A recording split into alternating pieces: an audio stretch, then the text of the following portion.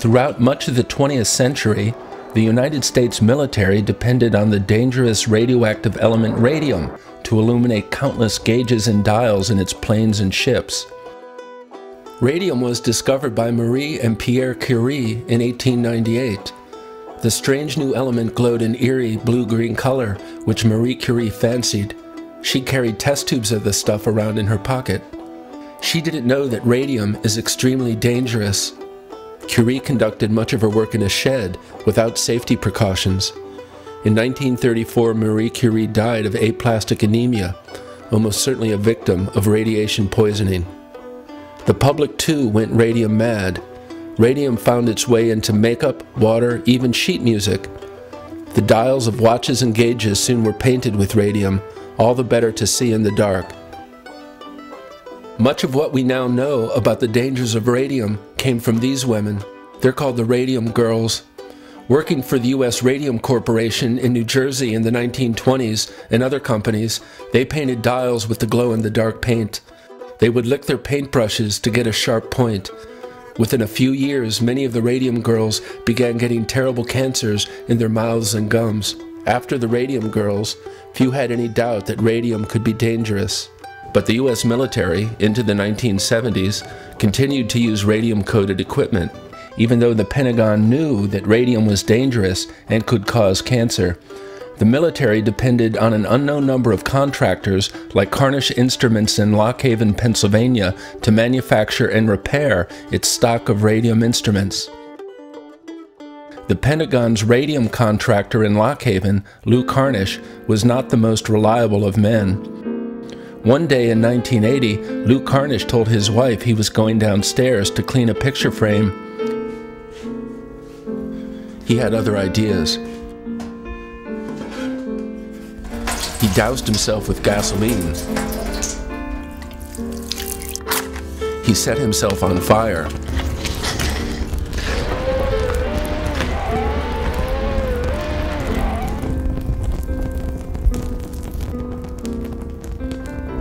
Lou Carnish died a few days later in the hospital with burns over most of his body.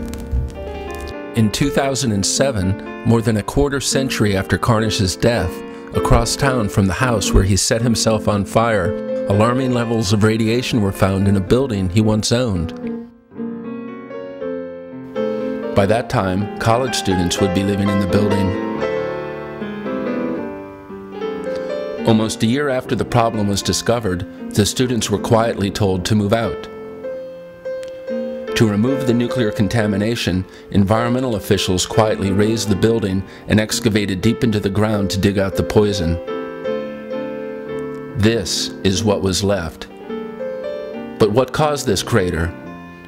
And why had Lou Carnish burned himself to death?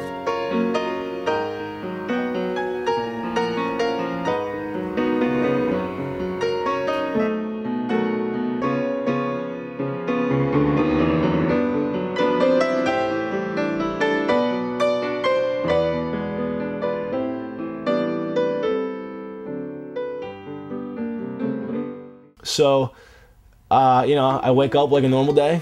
I go outside. I see them doing the testing. They're walking around their moon suits. They're walking around my car. They're walking around the building. But I had gotten a phone call from my son Tyler saying that there were men out in his yard in spacesuits. And I said, well, go out and ask them what they're doing there. An average person, an average university wouldn't imagine that there are rental places that have been contaminated by Pentagon radioactivity. Not in your wildest dreams. I mean, this is like, what? You know, when I first heard this, I went, what? What are you telling me? I kept saying, wait, tell me this again. And I understand that a lot of it was military contracts. Whenever we got a big contract from the government, from the military, then one of the fellows would say, well, we'll be working some more. We got a big order. Did anybody ever tell you that that was radioactive? No. Did they ever tell you the solvent was radioactive? No. Because we didn't know that it was going to hurt us. The U.S. Atomic Energy Commission, the government agency at the time in charge of licensing, sometime in the 1950s or 60s, gave Lou Carnish permission to dump radioactive waste on his grounds. Other companies have been given similar permission by the U.S. government to foul the environment with long-lived poisons. The big bucket we took outside. That's where I dumped it. I only know what I dumped. But nobody ever told you that this was radioactive or No. might be dangerous? No, but that's where I was told to dump it. Environmental officials had to dig a 12-foot crater at the same spot to rid the property of the worst contamination. These high concentrations of radium contamination were a risk not only to the workers of Carnish Instruments in the 1950s and 60s. Today, the runoff from the ignored radium contamination threatens neighboring properties, including an elderly care facility next door. Wait a minute. Explain this to me again. You're telling me that somebody who was painting airplane parts that had contamination, and this apartment was put there, made into apartments, and I'm like, what? You know, it's like... You must have read in the newspaper that they had students living up there on the second floor. No, I didn't know that. I didn't know that until you just told me. But you seem sort of upset about it. Oh, well. Wonder how many children, how many of them boys and girls lived there.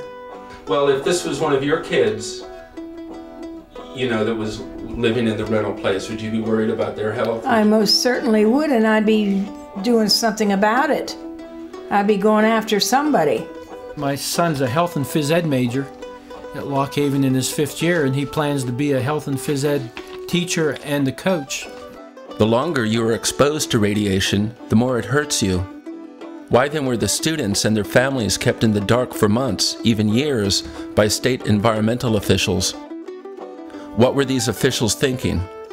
Internal documents from the Pennsylvania Department of Environmental Protection shed light on what decisions were made, when they were made, and why they were made. On December 28, 2007, a State Department of Environmental Protection employee noted preliminary high readings. The most disturbing fact, the email notes, is that the levels seemed to be higher in the apartments where the students lived. Another manager advised proceeding quietly and not creating a, quote, public issue over the situation. On January 2, 2008, George Hartenstein of the state's Bureau of Waste Management noted in an email that upstairs are apartments that house college students. If we get into a public issue with closing down the business and requiring the relocation of the students, he cautions, this may cause some community concern. The email continues, we may even need to refer to the Department of Health for a health assessment. And so state environmental officials worried they had a health problem on their hands with the students, but also worried about the public relations fallout if this became known. Do you think this is how students who are going to school should be treated? No. Do you think this is how young people in the United States of America should be treated? I don't think anybody in anywhere should be treated like this. How do you feel when I give you this report that's marked not for public release? How do I feel about that? Yeah. Angry, lied to. Now, what if I were to tell you that the Pentagon has an inventory list of every place they put these gauges and dials? What would you say about that? I would say that they were negligent.